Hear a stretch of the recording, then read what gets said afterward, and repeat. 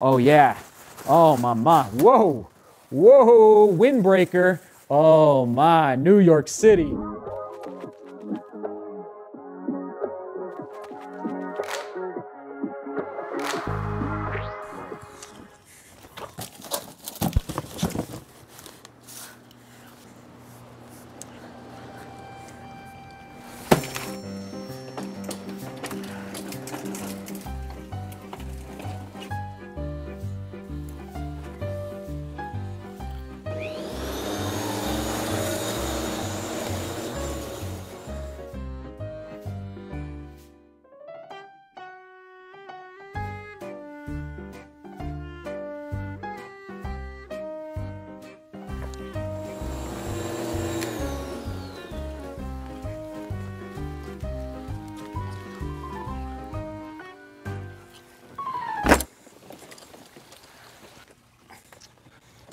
Now listen, I never thought I'd be an electric lawnmower guy, but we are struggling, frankly, to find a new lawn mowing company.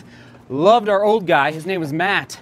Never missed a day in 3 years at our old house, but it's just been tough. So what we decided to do is pick up this little Ryobi 13-inch for the boys. And okay, so here's a little flashback clip from about 3 days ago when I got back from the mountains.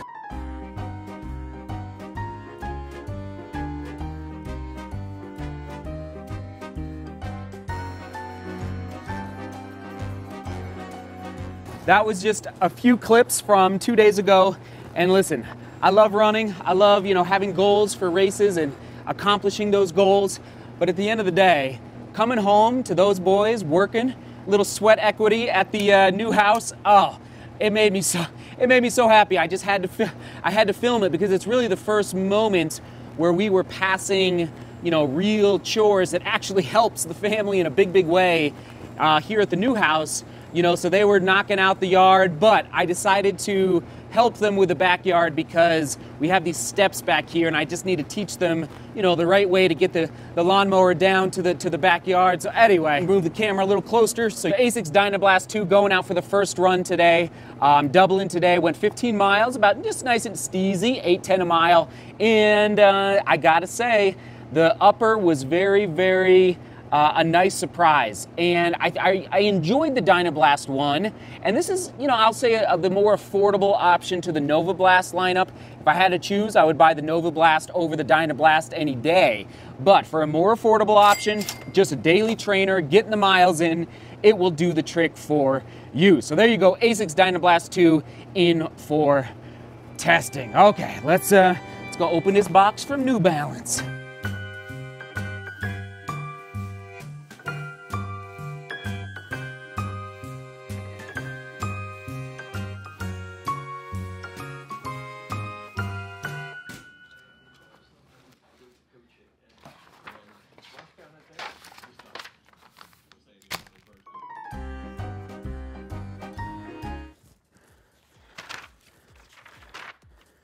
Amazing, it's amazing. It's woo. You have goals at the beginning of the year and then you put action items in place into your training schedule and then you reach goals like, Pikes Peak. Actually, okay, shout out to Orea Media. It's O-R-E-A Media on Instagram. He caught some photos of me coming down Pikes Peak in action, almost falling. They're epic. Go check out Orea. I'll try and remember to link to him in the description below as well. It's not the actual fall. That would have been crazy. But I almost fell right when he was taking photos. So anyway, Orea Media, if you are new to the channel, let me just be very clear here. I'm a mountain runner who is aspiring to run fast on the roads, but I love my mountain running, my trail running, eventually ultra running, but I still have goals to run fast, on the roads.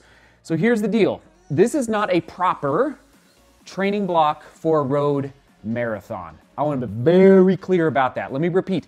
What I'm doing, I'm just going to call it 10-week training block, okay? I raced the Pikes Peak Marathon on August 22nd, managed to pull out the W, flew to UTMB, had an active rest week at UTMB. I think I ran about 25 miles over in Chamonix. It was beautiful, just kept the legs moving, but I wouldn't call it definitely not hard training, but it wasn't complete rest either. I was pretty active out there filming and just a little bit. I think I did like the longest run in Chamonix was like 5 miles, okay? Then I get back, took 4 days off, okay? It was, you may have not even noticed on Strava, I think it was August 31st through September 3rd, all right? Day 1, September 4th of this training block. Essentially, this is a 9-ish, 10-ish week. It's not ideal. This is not an ideal. Just when people ask me what is, how long should my training block be for a road marathon, I always say at least 12 weeks, preferably 16. Probably you don't need to go up to 18. Some people do. I've seen even some training blocks go up to 20, but I always say like 16 weeks, so basically 4 months is a great amount of time to lay that aerobic foundation for your road marathon. So I fully realized going into this New York City Marathon at the beginning of 2021 that it was going to be tight. And frankly, I didn't even know if I was going to get on the starting line. And, with a pandemic and everything happening in the world, everything's we have to be flexible. All right, that's just the nature of the beast right now. So I'm excited. Here are some, I'm writing out, oh yeah, just a little tip of the day. I do write out my training plan in pencil.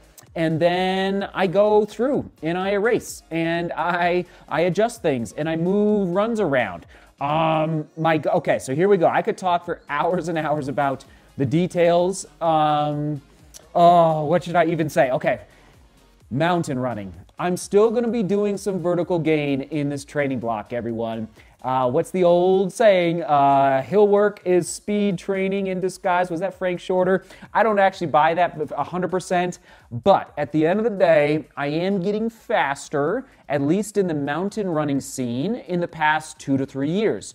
I'm getting stronger, old man strength, getting into the gym, whatever is happening, my times are getting faster, at least in the mountain running scene. And actually, I managed to run a 1:05:43 in Naples, Florida for the half marathon. That was a PR, just January 2021.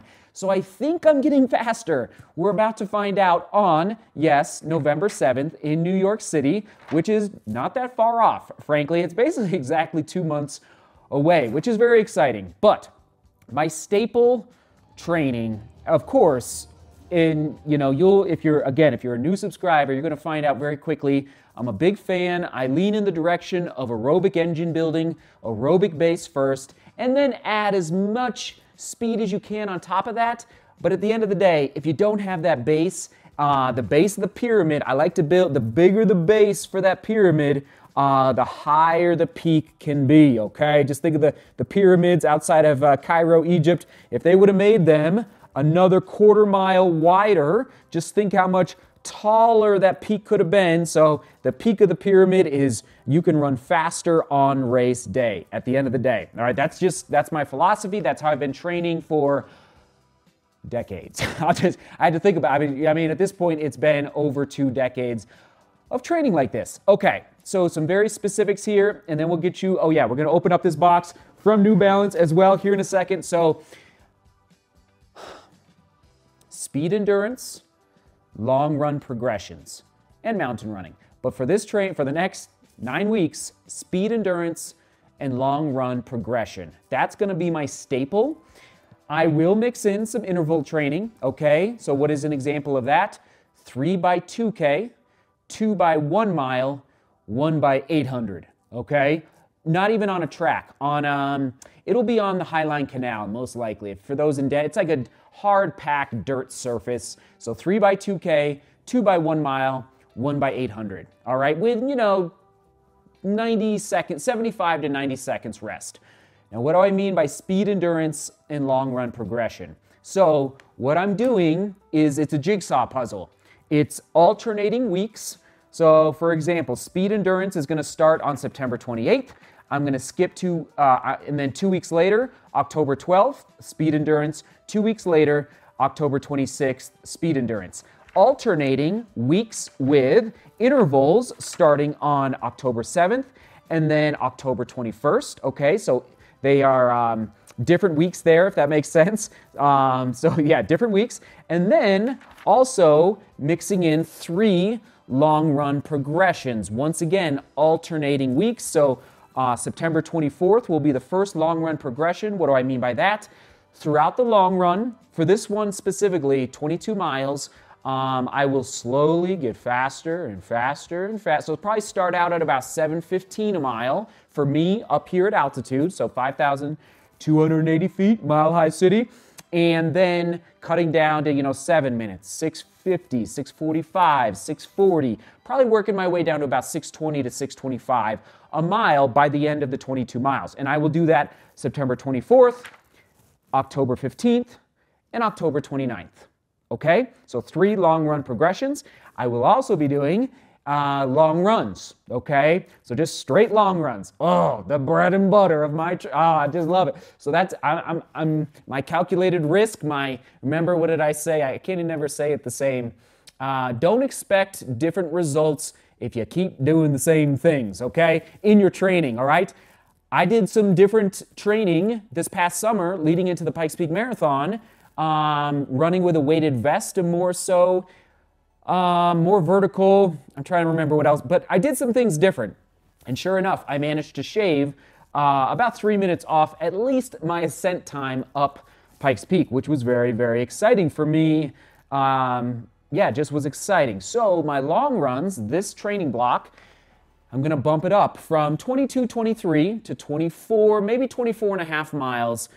And I'll probably do that. I haven't actually nailed that down yet. Probably just twice, okay? Because again, it's only a 9 to 10 week training block. I just want to feel, and this is maybe pulling a little bit from, gosh, is it Hanson's up in, is it Michigan, right? The Hanson's Distance Project, I think. Don't quote me on that, but I believe they are proponents of training kind of tired. And I'm not saying I'm a huge proponent of that, but I do think for the marathon, there can be some benefit to doing a long run at a steady pace. I'm not talking like 6:20 a mile, more like, again, for me, probably like that 6:50 a mile range up here at altitude. But doing the long run and just getting comfortable with being tired, let's say from mile 23 to 24, okay? Kind of the sweet spot for the marathon distance. Twice, I'm thinking. I'm leaning toward October 18th.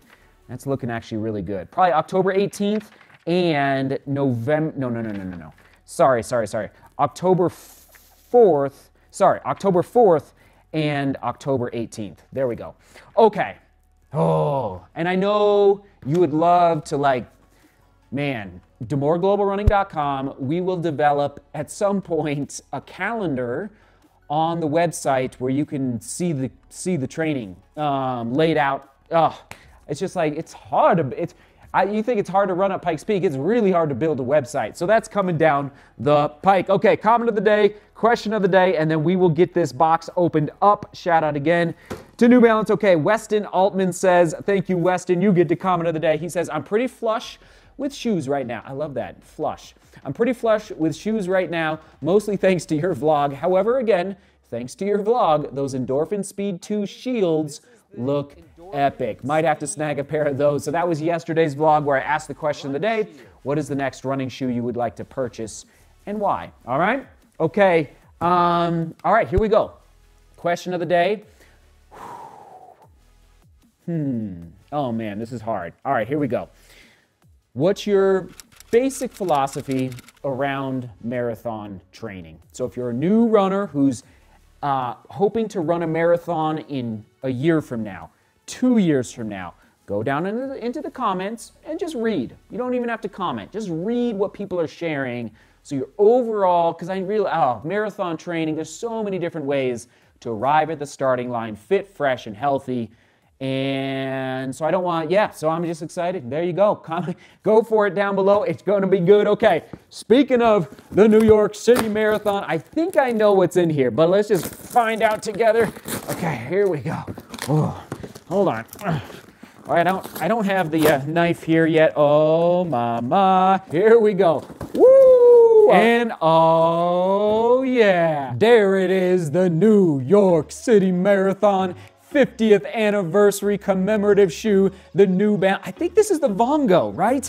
It's got to be the Vongo. It actually does not say on here, but I think it's the Vongo. It's definitely a stability shoe. Butter to the bread. So sweet in gold. I don't know if I'm going to be able to wear those outside. That is awesome. New York's, I think I might be saving these for the long haul. Hey, that's awesome. Training t-shirt, long sleeve. It's going to get chilly here in Colorado, okay? Long sleeve for New York City. Oh, my.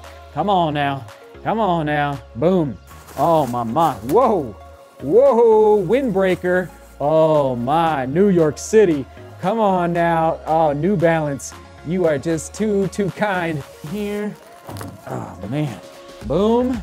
Oh, yeah. A singlet. I forgot about that with some cityscape on there. The New York cityscape. Awesome New Balance. Love that. And it's still hot out here in Colorado, so that's going to be perfect. Shorts. Oh, yeah. Nice. Very good. Shorts, 5-inch. You know me in 5-inch, but we will give them a go. There. I'll probably give those away. Can you see that there? So thanks for tuning in. I hope that gives you an idea of my training for the New York City Marathon 2021. It's going down. Oh, group run is going to be epic. It's going to be epic. Friday morning in Central Park. You stay tuned for more details on that. All right, we will toss it to the let me just think here, the 2019 New York City Marathon, where I break down either the race or the entire training block. If I can find the training block one, I'll do that one. Right here.